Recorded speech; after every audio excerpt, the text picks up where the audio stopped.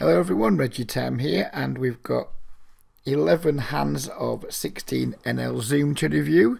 I played a, whatever it was, 4,000 hand day of Zoom today, 16 NL Zoom over I'll say 3 sessions, so it's 2.5 really. One of them wasn't very long, and it was only 2 tabling to begin with, and I ended up playing 4 tables just for this, well, for the sake of volume, for the lack of boredom, etc. It's everything that I advise people not to do. It's playing Zoom, it's 4 tabling, etc. But it's good for content, and it's good practice now and then. If I think my game's going a bit soft or what have you, or want to try a few things out with slightly lower stakes, it's a good way. It's a good training tool, isn't it? It's not something I want to do all the time, I don't think. Today's gone pretty well, to be fair. So I've enjoyed it today. Tomorrow could be, if we do it again tomorrow, which I don't think I will, but if we do, I could end up losing quite a bit and just think, fucking hell, fucking hate Zoom again. So I'm not going to get carried away. But it was a fun day. I've enjoyed it. I've managed to put over 3,000 hands in. So yeah, it must have been doing something right today. So yeah, please don't forget to hit like, share, subscribe, all of those things. Join the Facebook group as long as you're not going to come in and be a massive cunt. And yeah, let's just go and look at the hands. Some of these could be dead boring. I've not looked at any of them back. They could be super standard. I hope they're not. I tried to pick some ones that seemed interesting at the time. I just marked hands for review as I was playing. Some of them might end up being quite dull, who knows, but let's see. Setting off here with a true Reggie Time hand, Pocket Kings. We're probably going to see quite a lot of good hands, I would imagine. Unknown player opens from the cutoff 2.5x. We 3-bet to whatever that is. 12x is it? I'm not sure. Well, it's 10x is 160. 11.5x, I think. It's near enough anyway. We get a caller. It'd be pretty dope if we just folded, wouldn't it? We flop top set. And I think this is one of the very rare occasions where you can flop a monster and just check, because the board is so insanely dry. It's like, what do we get value from here? We maybe get one street from like pocket 8s, pocket 9s, pocket 10s, something like that. But it's, you know, you've got to give your opponent some rope. Give him a chance to bluff, give him a chance to catch up somewhat. If he's in there with pocket 7s or whatever, just give him a chance to maybe spike a 7 and go broke. Who knows? But it's just the kind of flop we just, even though our range should be betting this because it's like king low, low, dry, so most of our range wants to bet. I don't give a fuck about that in these situations. We just got the board utterly crushed, and there's just not a single bad card for us really, unless he has the 4-5, then I guess he can make a straight. So I did check. Our opponent bet. We just call, of course. Turn 8 again doesn't change anything. Just check again. Allow your opponent to continue bluffing if he is bluffing. If he just gives up, then we just lead the river and hope he finds a call with something. He bets 283. We just call again. River's a 5. Doesn't change very much. Ace 4's got there. Yeah, Ace 4's got there, and that's it really. What would I like to see myself do here? It's a weird one now, because he's just, if he has just like been stabbing twice with like pocket 10s, something like that, just for whatever reason, he's always going to check back this river. It's like, what bluffs can he have? Bluffs that include a club, maybe. You know, we have a king of clubs, which, you know, isn't rather here nor there. It's very, very minorly relevant, I guess. I just think he's going to check back so much here. I think I remember this hand now, and I think he did lead out, and I think it's a right play, because he's just going to check back with so many hands, and that we can maybe get some value from. Now, what size would I like to see myself lead out? If I'm going to lead out here, it doesn't make sense anyway, so that's a lead really, from his point of view. So does size matter very much when we lead out? I mean, what would I want to lead out with here to get a call from, say, pocket 10s, pocket jacks, pocket 9s?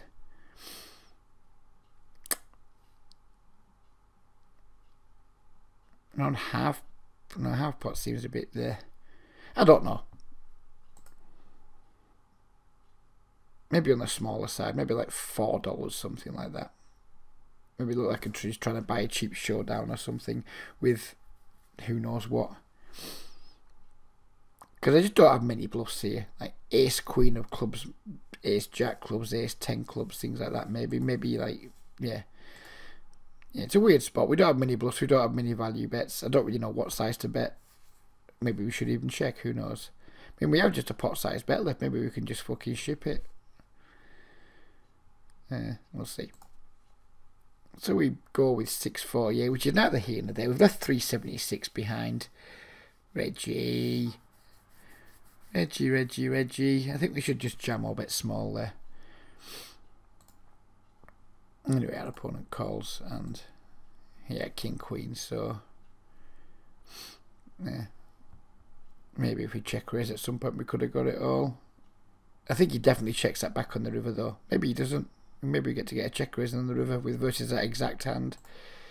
Who knows? Jack, queen of hearts. We get a loose player. Pretty loose, aggressive, regular. Or seems to be a regular raising under the gun. We call, which I think is perfectly reasonable with this hand. I remember this hand. I'm going to remember all these hands out when we come back to them, I guess. This guy had his 100% flop c-bet for 11 out of 11. He wasn't that high at the time. I think it was something like 6 out of 6, 7 out of 7. But nevertheless, we have a slam dunk check raise here, which we make. He slams it in our eye, and this is where I think I made the mistake here. I don't think my raise is big enough. We're out of position. It's a pretty wet board. I would probably raise bigger than this if I'd flopped a set or 2 pairs. I think the bet's just too small. I think we need to be like at least 4xing what he's putting. I'd prefer to assume we get to at least like maybe 320, 350-ish. It might seem like it's a bit of a crossover bet, but better man that we do want fold equity, and we kind of want to, we don't want to commit ourselves to the hand, but it makes it easy. If we when this happens now and he jams, it's a tough spot because we've got like 40, we need 40% equity to call. With our straight draw, we've got what, like 8 outs, that's 30% equity. It's not quite getting the right price to call. We do have backdoor hearts, and there's the odd time that our jack or queen might be good too if he's in doing this with, well, our jack or our queen, maybe not our jack and our queen. We're going to have like say ace queen of spades or something here. Then our jack's going to be good too. So I'd rather see myself a bit bigger and just like commit to being forced to call it off if he did jam, or fold if we thought he was like his jamming range is so tight that we weren't getting the right price. But I think like I raised here with the intention of not folding. I should have made it bigger. We're not quite getting the right price to call if we don't think our overs are any good. But I was kind of in a mood to gamble, I guess, because I did call. I don't mind the bet call, the raise call. I just think we should make it bigger. I have no issue at all with the raise call, but we raise it bigger, we generate more fold equity, and we also just make sure that we're not making a mistake by calling it off. So yeah. Don't hate the check raise, call it off, just wish we'd made it bigger. We turn an absolute shit ton of equity, which is really nice. And then we break off, and he had 10-9. 2 10s. Against the same player we just played the pot against. This may have been before or after it. I'm not sure if these hands are chronological or not. We just call again. We flop pretty good for 2 10s. He bets. We call against some guy who's like c-betting 100%, double barreling 100%, albeit over a very, very small sample size. So we can't be too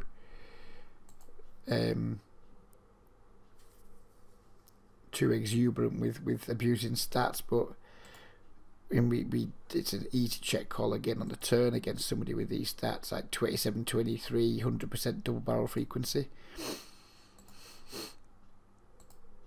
And then we river the boat, which we're going to presume is the nuts. We check to him again, which again I think is a good play against someone who's very, very aggressive. If we didn't have this like super high, but 57 1 when saw flop, yeah, everything about him screams aggression. 27 23, 100% c bet, 100% turn c bet, 57% 1 when saw flop. Everything about him screams aggression. I think just checking again to him here. If this guy's got a jack, he's going to value bet. If he's got better than a jack, he's going to value bet. If he doesn't have better than a jack, then maybe he's going to check back. But do we get paid on a donk bet anyway? If he has, they say double barrel pocket nines here, just being like really aggressive. I mean, he maybe checks that back anyway. So I don't think there's that in the last with the kings, I think there was a good reason to donk the river. I don't think there's a good reason to donk the river here. I think we should absolutely go for check raise instead. We check, he overbets. We jam it in his eye, and he folds. So this is where there's a difference for me between playing snap and zoom. I probably, well, maybe wouldn't have taken the same line against. If I'm playing snap, for example, and I've only got 146 hands on some, there's a chance I'm going to know fuck all about them, or very little about them. But here we had the stats there too. Although they're not mega reliable, they mean something, you know. I mean, 100% c-bet flop, 100% double barrel, and 57% one when saw flop, albeit over a small sample, still means something. They still mean he's more aggressive than this guy, who's got a similar sample size, who's never c-bet, who's only got a 38% one when saw flop. So they do mean something, and the stats certainly helped us out there and helped us, obviously, win the absolute maximum with our hand.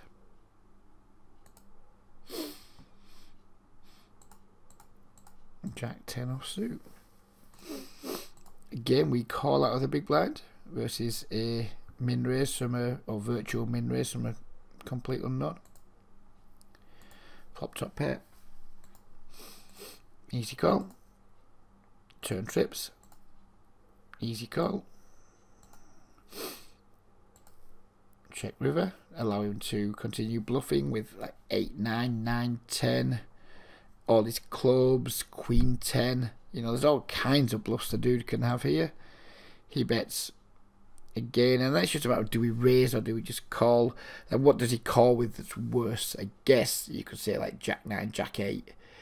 Maybe king X calls if he's terrible. I don't think it's a spot where we can raise for value though and get tons of value. Ace jack or something like that, I think we can definitely raise for value. Obviously full houses. Yeah, but I kind of wimped out and just called. And it was lucky that we did, because our opponent had the jack queen.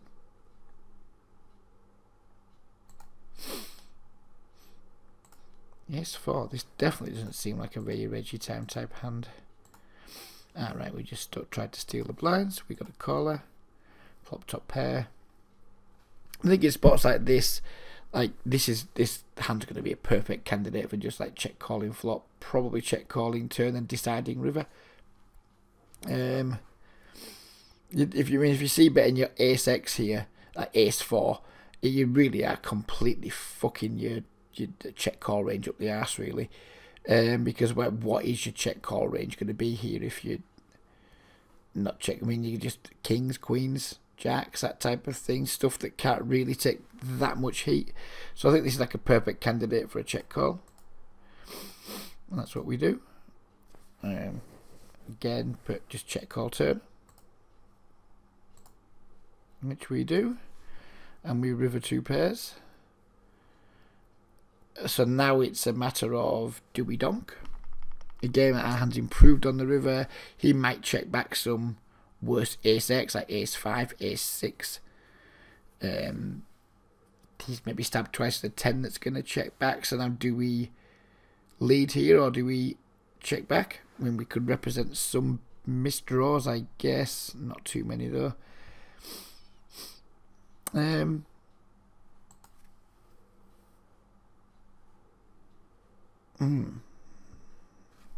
What do I think?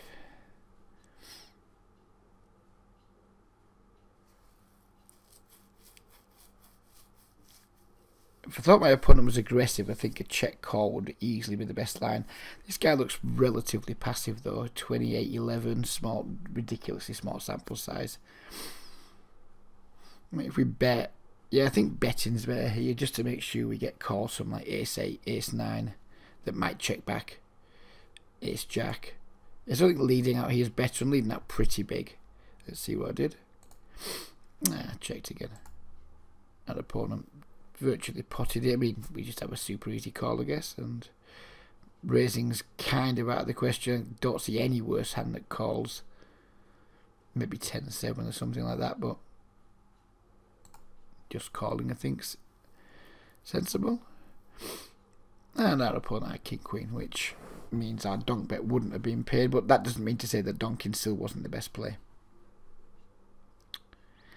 Yeah, if we could have that hand back, I think I would probably just lead the river, just in case this guy's in there with like any ace that isn't two pairs, and checking back. Maybe then again, maybe they just bet them. I don't know. I think it's close between donking and betting. Just not folding is the line, I guess. 2 queens. We squeeze to whatever that is. 14 bigs, is it? Versus a 3x of the call. And we pick up a call. This is the guy from the last hand again. We flop the overpair. I think just leading up big here is the play on this board texture. I wouldn't want to see. So sometimes I'm like, if we had got 2 queens, it's come down, say 4, 8, 10 rainbow, or like slightly drier board. I mean, there's just tons and tons of draws out there. I mean, this guy shouldn't have stuff like 5, 6, 9, 7, 9, 6, stuff like that. But they do. They just turn up with these weird hands. There's lots of draws out there. We can get value from lots of made hands, pocket 9s, pocket jacks, 10x, 8x, which I think is just a kind of board against someone who we think's not a skilled regular. We should just go quite big. If I go less than 350, I'd be somewhat disappointed. 288, too small, Reggie. We need to go bigger than that, I think. Anyway, he calls. See, here's the other thing. If we'd gone slightly bigger, we would have left ourselves an easy turn jab. If I'd have put an extra, say, $1 on my bet, there'd have been 12.88 in the pot now. We'd have only had 11.33. We could have just gone all in. Now it's awkward. I think we should probably still just go all in anyway. I mean, I guess we can go 4 and then jam river, but I think I just prefer going all in. He's not going to fold a 10. He's not going to fold a draw. Well, he might fold a draw, but if he does, we don't mind that too much, I guess. He does indeed call. River should be a brick, and he just had ace 10, so goes.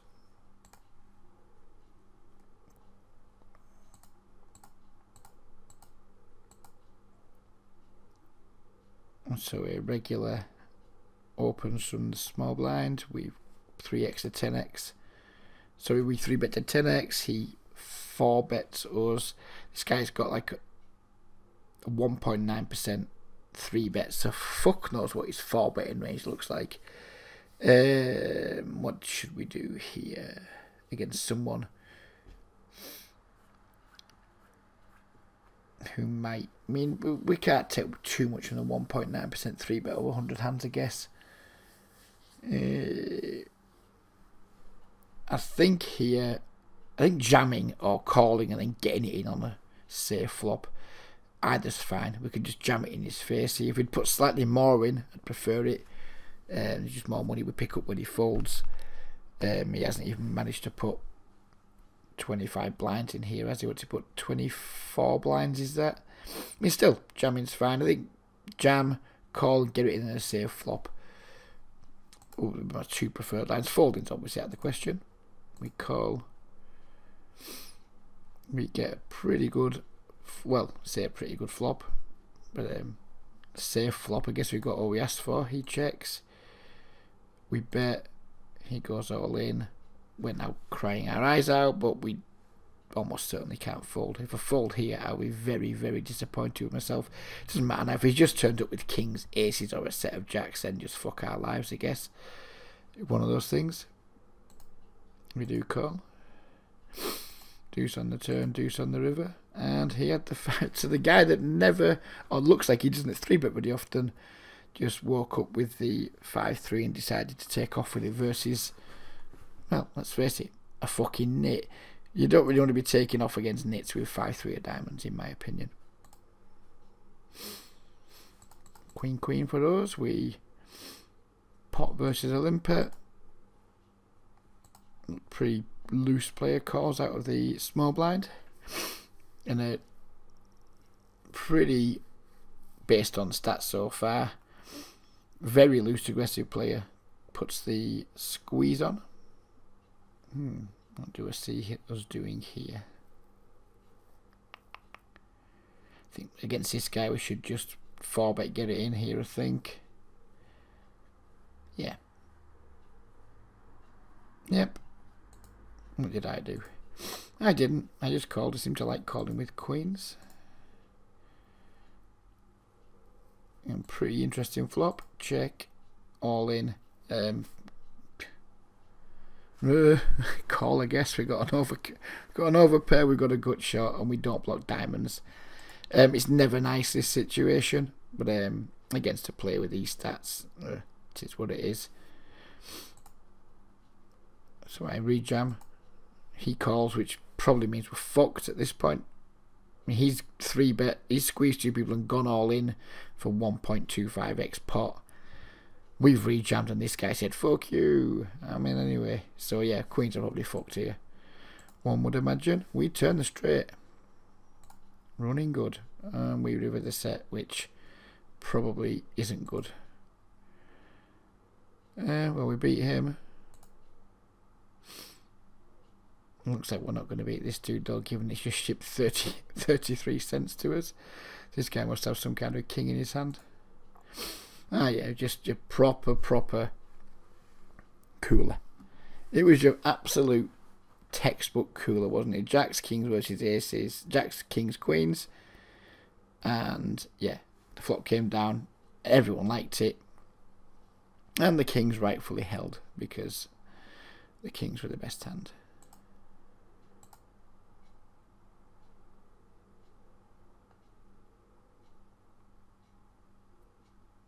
What am I missing here? Why did he get that? Am I missing something? Why is that Jack's one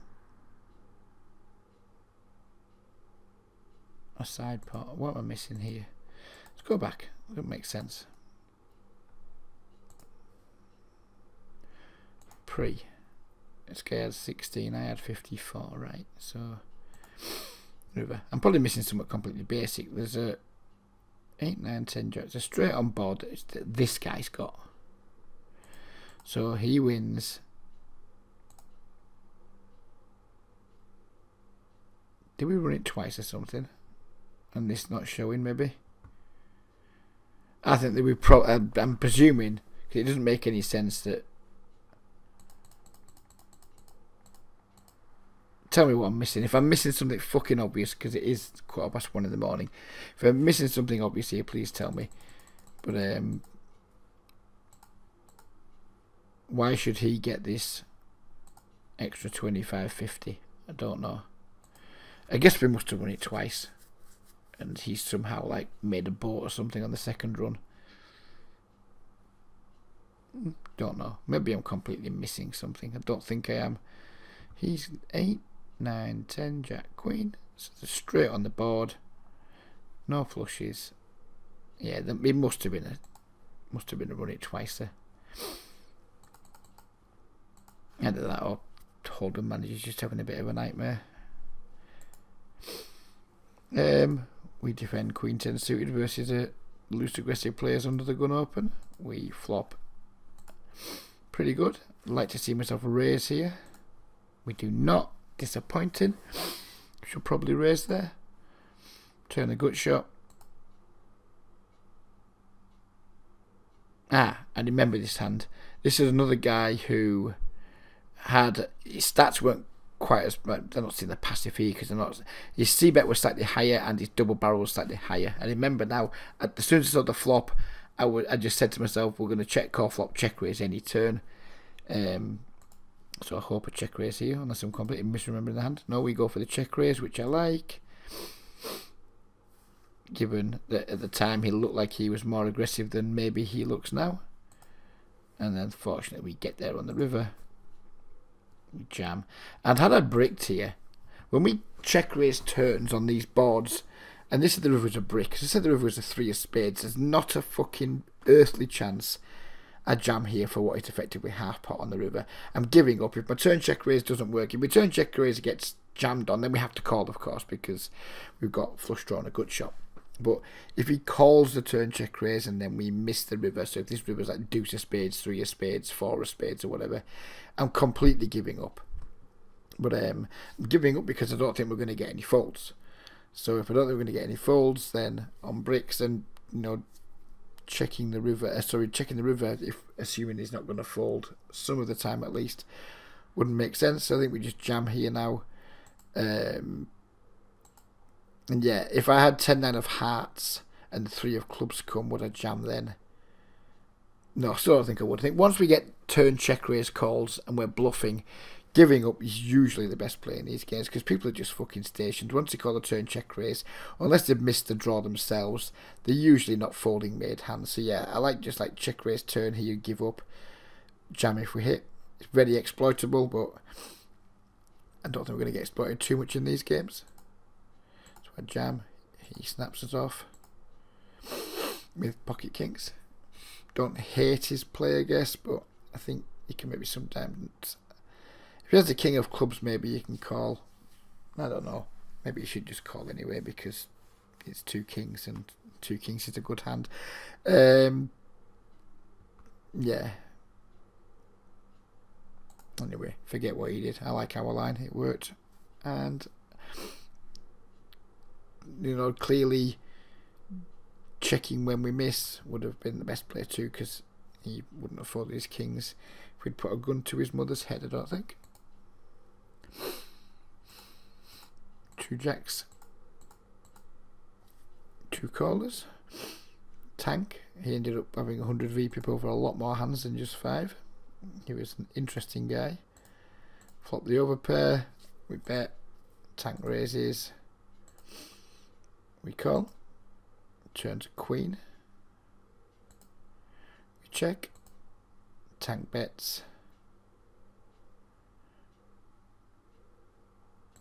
we call, river's a queen, we check, tank goes all in. Now this is the interesting point of this hand in my opinion. We can't fold the flop, we turn the gut shot, in he bets, we probably need to call, especially against someone who's playing 100% of his hand so far, albeit only over 5 samples. Sample of 5 still means he's, you know, likely not going to be a superstar. I mean, maybe he's just been dealt 5 primo hands, who knows. I mean, I know subsequently that wasn't the case, but I didn't know that at the time.